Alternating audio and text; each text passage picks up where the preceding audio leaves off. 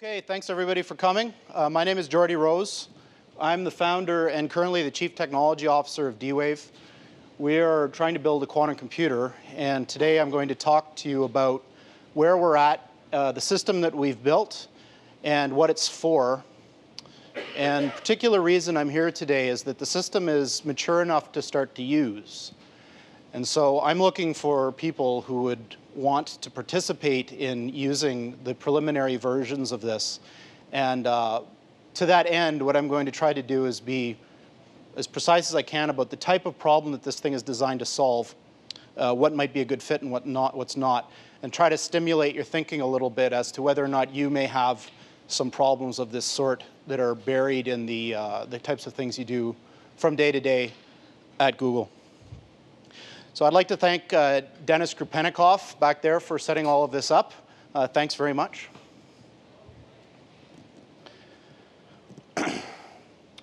So this is going to have three parts to it. The first is a description of what the system is and what it does.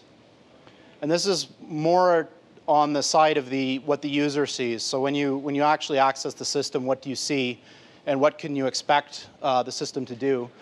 Then I'm going to talk about the processor itself, which is the heart of this system, and explain to you, to the extent that I can, how it works. And then I'm going to talk a little bit about what we might expect for performance for the system. Just as a teaser, building special purpose hardware for computing has a spotted history. A lot of times people have tried to build special purpose machines for certain types of problems.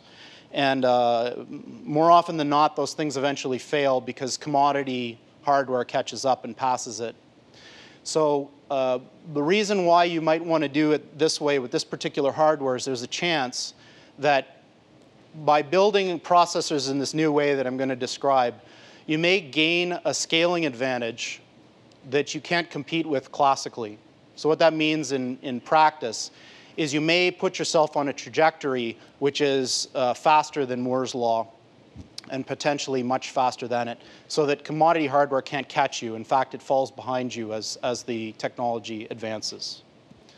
So the system that we've built has as its design philosophy building a computing system that allows you to pose and solve arbitrary problems of a certain type, which those of you who have theoretical computer science in your background will recognize the words. If you don't worry, I'm going to describe what these things mean. Therefore, a set of decision and optimization problems, which are called respectively NP-complete and NP-hard. So these types of problems are very hard in a sense that I'm going to describe. They're intractable also in a sense that I'll describe, but they're also ubiquitous. They happen all over the place in all sorts of industries, and people have to find ways to deal with them. So this is going to be an alternate way to deal with these types of problems that shares many of the drawbacks of current methods, but it potentially has an upside which is greater than all of them. The system itself has been architected with a constraint in mind. The system itself is big, it's ornery, it has a fridge attached to it, the chips need to be cooled almost to absolute zero, and therefore you have to have a model for use that doesn't require that the machine be sitting right next to you when you use it. And because of that, we've tried to architect the system in a way that's modular so that the user can interact with the system via a web services approach, so that there is some kind of an API that is very well documented and understood, and all you do is you program through that API. And what we're trying to do is to make it so that the system can integrate seamlessly into whatever you're doing. So if you happen to be solving one of these problems using a conventional classical approach, you can yank the solver that you're using out and stick this thing in, and nothing will happen to your existing application. You don't have to change the language you program in or anything like that. So just a brief digression before I go on, because this is kind of a central point to all of this, and I apologize to those of you who know all of this. There's a branch of computer science which is called computational complexity, and the idea is to categorize problems into groups that all share similar features. And one of the most important things you might want to know is that as you feed an algorithm bigger and bigger problems, how does the resource requirement scale? So if you double the size of the problem, how long does, what is the additional time consumption as you do that? And good algorithms tend to be linear or a little bit worse. Bad algorithms are exponential, in which case you get to a point where you just can't solve a bigger problem. So the NP category means this. That may or may not mean something to you. Next slide, I'm going to talk about the way I think about this. And they're all decision problems. So the category of NP means they're problems that resolve to a yes or no answer. So as an example of this, I might ask, is there a path between San Francisco and Vancouver that costs me less than $5 and I'm flying on a plane? So there's a question which has a yes-no answer, and in order to answer that question, it might be trivial, but it might be very hard if you have to search through many different possible instances. So here's an example of an NP problem, and it gives you a kind of a flavor for understanding the way these things work. So this is a simple tic-tac-toe game, and you're given some initial position, and the decision question that you're asked is, can O win from this position? So X goes next, and then O, and then X. So each of these trajectories along this direction are particular game instances. You can think of this as moves in chess, moves in tic-tac-toe, decisions that are made that are binary along this chain. So all NP problems have the following characteristic, that for any particular sequence of moves, it's very easy to check whether or not in that particular instance the question is yes or no. So the question, can O win, if you track through one of these paths, in this case you can look at the answer and say no, O did not win this particular instance. So another way to think about that is that given a particular answer, it's very easy to check whether or not that particular answer satisfies your yes or no question. So that's the first thing. The second thing is that there's a possibility that there is an exponential number of these. So if you can imagine every time you have to make a move, like say for example in chess, a total game may only be 100 moves. It's very easy to check who won a game. All you do is you give the moves and you can say, okay, well black won or it was a draw. Whereas the total number of possible chess games is enormous. So these problems also have this feature that the total number of possibilities can be exponentially large. And the frustrating part of these problems is it's not clear whether or not this exponential ends up being a cost that you have to pay in principle no matter what, or if there's a smart way to reduce this. And this is a very tricky and slippery question that people have been thinking about for 40 years, and there's still unresolved issues as to the nature of this type of thing. Now, this particular example is not a hard NP problem, but all NP problems have this kind of nature. So a little bit more jargon. NP complete are the hardest problems of the sort that I just mentioned. There are things for which the canonical version is something called satisfiability. But they have this feature that all problems in this category are mappable to each other with at most polynomial cost. So what this means is that if you can solve one of them with polynomial resources, you can always map to another one and solve that in polynomial resources. So if you solve one of them, they all fall. There are literally thousands of them. The best textbook that I've ever seen on this is a book by Gary and Johnson, which is kind of the Bible of the field. Another important thing about these things is that there's no known algorithm, even with quantum computers, that can efficiently solve these in the sense that you can solve them only using polynomial resources always. There are algorithms that can solve them efficiently, but they don't obey the laws of physics as we currently know them. So if quantum mechanics is right in the way that we understand it, there's no efficient algorithm known. That doesn't mean there isn't one, but we just don't know one of them. NP hard are the optimization versions of these decision problems. So the one I gave before is there a path between Vancouver and San Francisco that costs less than $5? That's the decision version. The optimization version would be, find me the minimum cost for a flight between Vancouver and San Francisco. So they're almost identical in the way you pose them, except you're not asking, is there? You're asking, what is the minimum? And they're very strongly related, but there's a little bit of complexity hidden here in the difference between the two that's not important for this talk. So when you think about NP-hard, all you can think about is it's just the decision problem, but you're asking for a minimum or a maximum. Okay, so given this vast sea of problems that are of this sort, NP-complete and NP-hard, which are literally everywhere, they underlie a lot of quantitative business in all sorts of different sectors, not only just the obvious ones. Question is, how do you create a computing system that will allow you to pose all of this myriad of questions in a reasonably effective way that eventually will be solved on a piece of hardware that we're building? So the way that we've tried to do this is that the hardware itself solves one particular one of these NP-hard problems, and I'll talk at length about which one and how it works. But you have to be able to be flexible enough to use this in all sorts of different other ones that aren't natively that.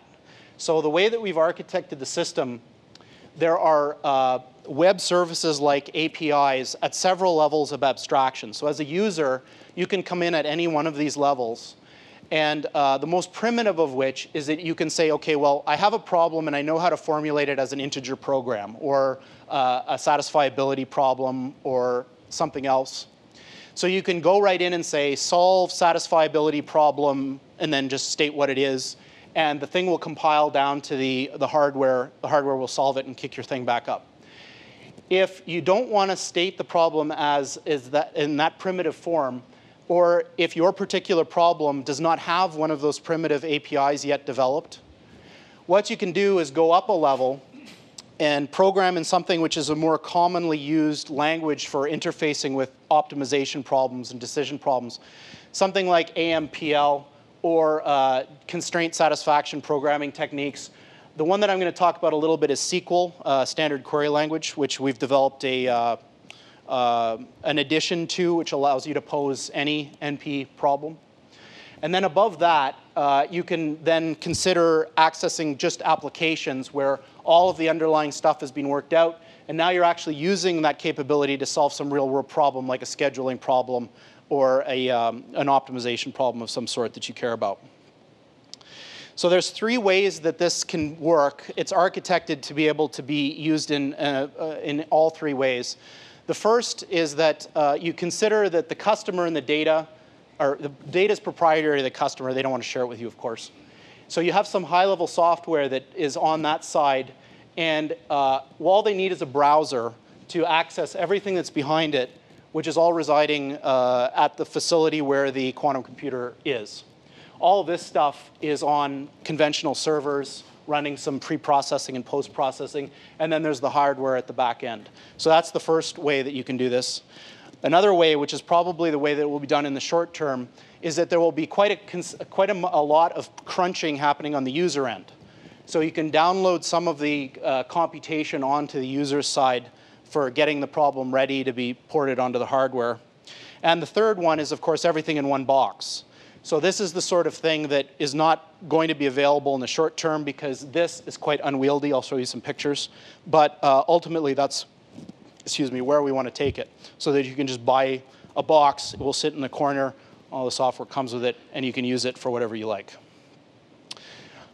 OK, so I want to say a few words about my favorite way to program this thing. It's very simple to use, and I think it clarifies a lot of the issues here. So let's say that you were starting from scratch, and you wanted to build a quantum computer, and you're faced with this issue that how do you get the average person on the street to be able to use it?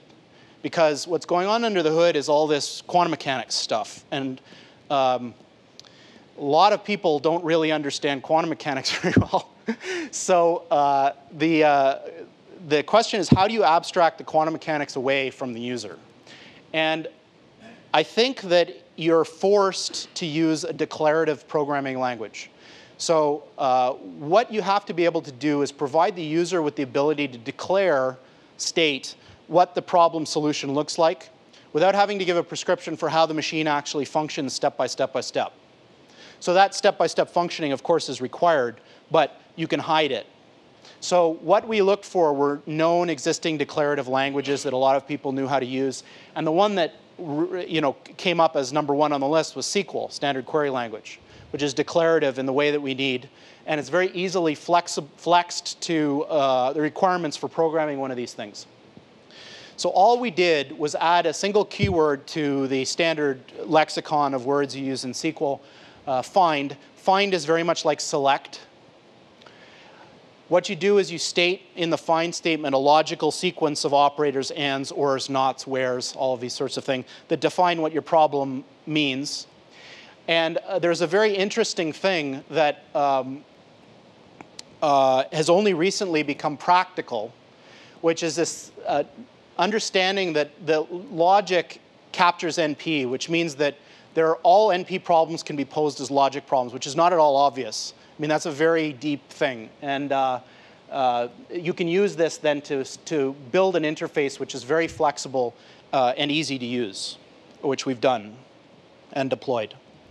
So going back to the original interface picture, if you come into this and your particular problem is not on this list, which it probably won't be, you can go into SQL, program what you mean, develop an API, and all of a sudden there's a new box here that you created using SQL. And then anybody who comes along can then use that box directly without having to reinvent the wheel. So here's just a short example to illustrate how it works. So let's say you wanted to find an independent set of a graph. So graph is just a collection of edges and nodes. Simple graph right there. An independent set is a set of nodes, no two of which are connected by an edge.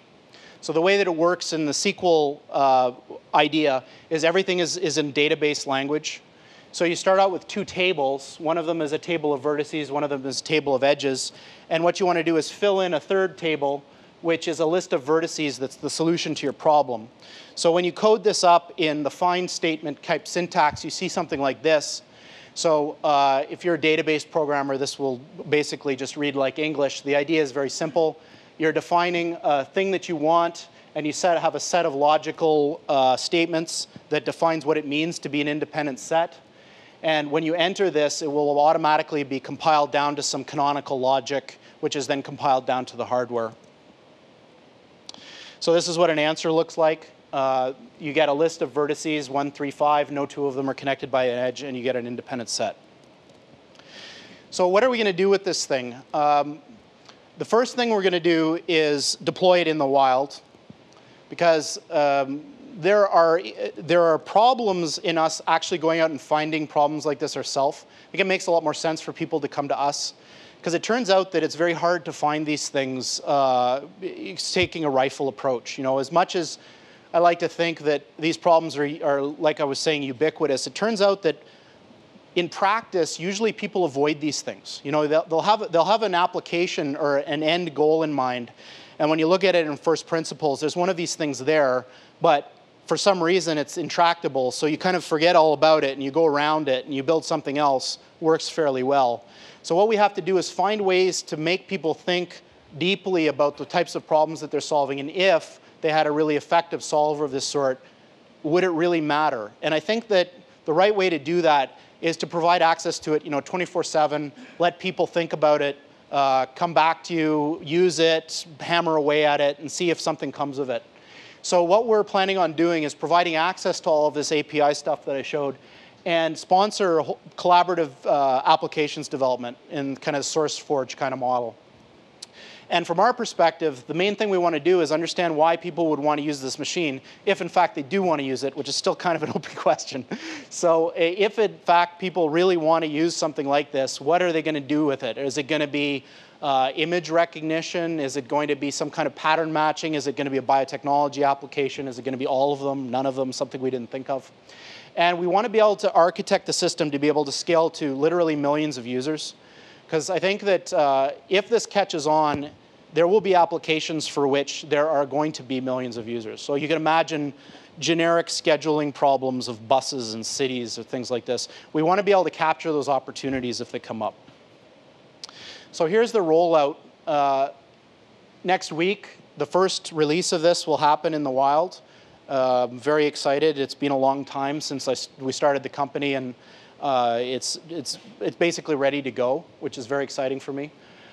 And then over the next year, we're going to add more features and scale the thing up. eventually co-locate the machines with the servers that are running the front-end stuff, and then about a year from now release what is probably going to be the first machine that will be able to consistently beat conventional approaches, at least for certain types of problems. And that thing is going to have about 1,000 qubits, and I'll talk about what that means.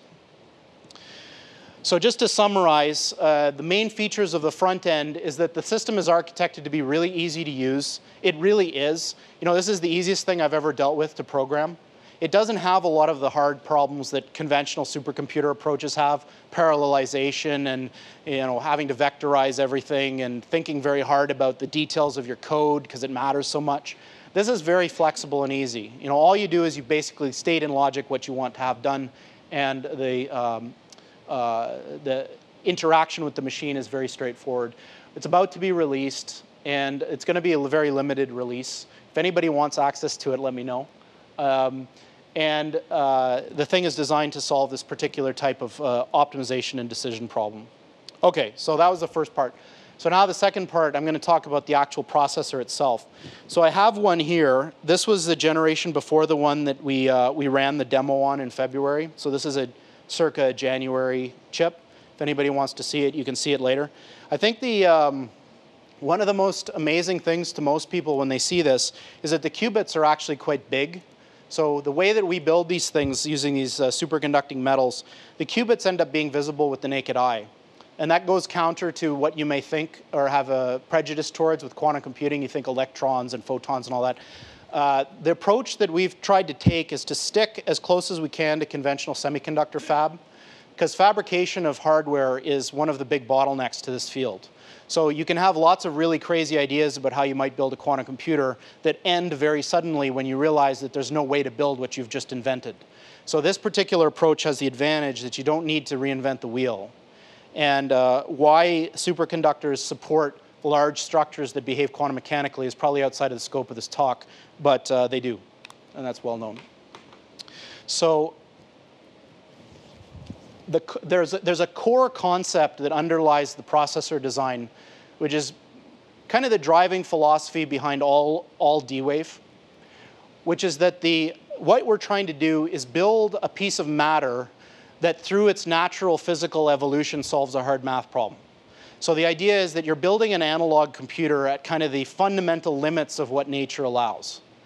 The way that it works in practice is that the native language of the hardware is what's called an integer program. And the integer program is also known as the Ising model in physics. And this particular problem has this dual feature that you can look at it in two different ways. So integer programming, at least the optimization version of it, is NP-hard. The decision version is NP-complete. These types of problems have serious ramifications if you can solve them efficiently. And I'm not saying you can. I don't think you can. But if you could, a lot of things about the way that computers assist us in our everyday lives would change dramatically. Things that are now intractable or considered to be out of the scope of what you could ever do might become easy depending on how fast the algorithm scaled polynomial. If it was linear, for example, the world would change dramatically, basically overnight. So there's a very clear conception to people who study these problems from the computer science side that they're hard, they're important, they're not simply of theoretical interest, they're also of practical interest, and being able to solve them efficiently would mean significant breakthroughs in all sorts of sectors. Now, if you're a physicist, the model, which is exactly the same thing, so all I'm doing is changing the words, the actual math is identical. This thing is the Ising model, and the Ising model is probably well, it's a pillar of statistical mechanics. It underlies a large amount of the work that's done in modern physics. And basically, it's a model for describing anything where you have interacting components.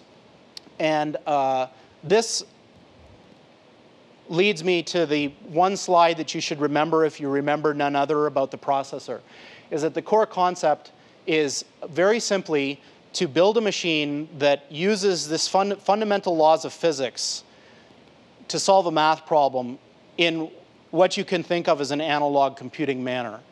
So you're building a piece of matter through which just naturally cranking along the way that nature's equations work is attempting to solve a problem which is very fundamentally hard. So when I say building an analog computer, sometimes people have a very strong adverse reaction to that because they're thinking of classical analog computers that have serious deficits. The most commonly noted of which are that the variables that you're using are continuous, and errors are very hard to get rid of. You can't get rid of errors because they're not naturally digital. Errors are also analog. But what I really mean by analog computer is this, which is really the fundamental definition of what an analog computer is. And in a quantum system, you have natural discreteness that arises from the laws of physics. So when you build a qubit,